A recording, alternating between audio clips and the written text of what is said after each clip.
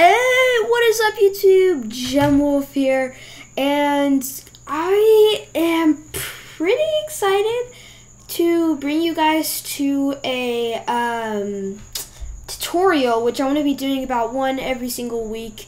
And yeah, and like I don't want to go over my schedule during this tutorial, but yeah.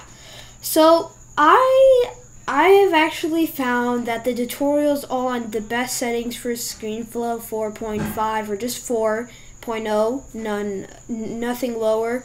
Like I find like all the tutorials that have the best export settings are not the best, to be honest.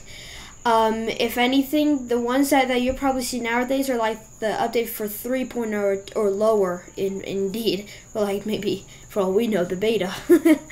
I don't know.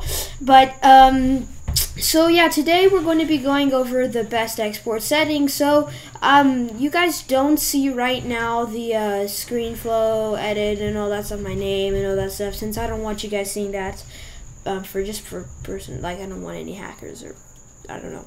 But yeah, so you want to click up here on File, then go all the way down to Export. So then this thing will pop up, and you might be thinking, okay, it says Web and then -hi. I'm guessing that that's the best one. No, what you need to do is go down to Looseless, then click Customize, and then over here you can really just mess around with all of this. Since I mean, I would recommend choosing right over here. Let me just first find it.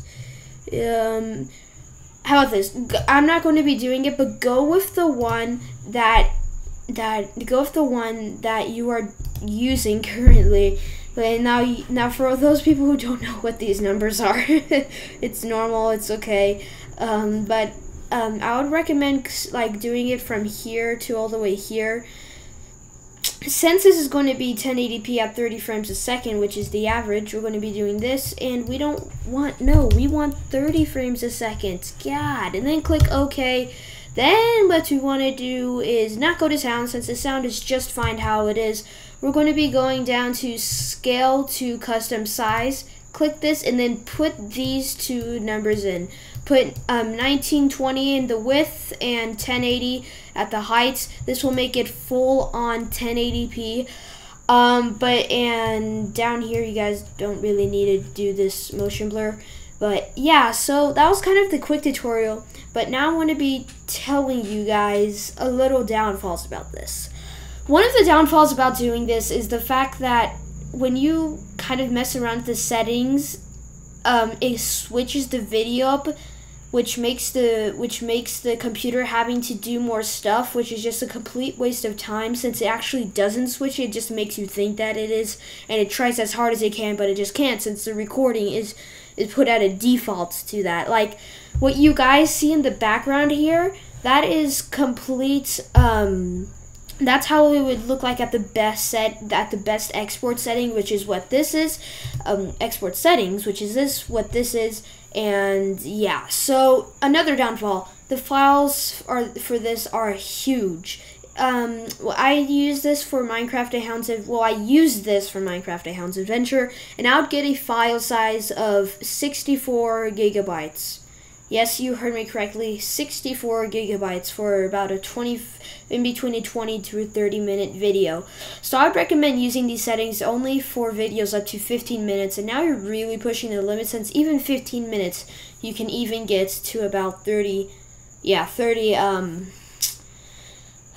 gigabytes. So it is a lot, but it is worth it, since it's very good. Now please do note that when I did Apple HD, but this thing right here, let me just go back. Wait, no, not this. No, dude, what am I doing?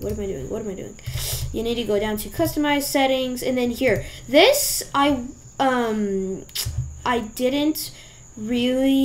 don't ever really switch, since technically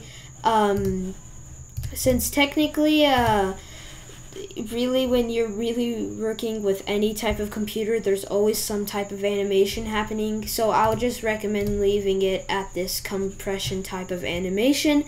And you guys can also do this data rate thing. I don't know how to unlock it, since I just never have used it.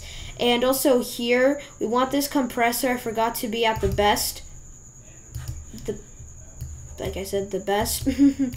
And you want millions of colors plus, then click OK. Okay, and then you want to do the beautiful thing of this magical export button, and then you'll end up getting a file size pretty big. So yeah, so I hope you guys enjoyed. Thanks for watching, and I'm sorry about uploading not on Friday nights but on Saturday morning. It's because I had some stuff to do Friday nights. So yeah, hope you guys enjoyed. Thanks for watching. Please leave a thumbs up. It really does leave a huge amount of support, and also don't forget to click that subscribe button if you haven't already, and please join the Wolf Pack. It would be really amazing to have another one of you guys in. So hope you guys enjoyed. Thanks for watching, and I'll see you guys later. Peace. Destruction.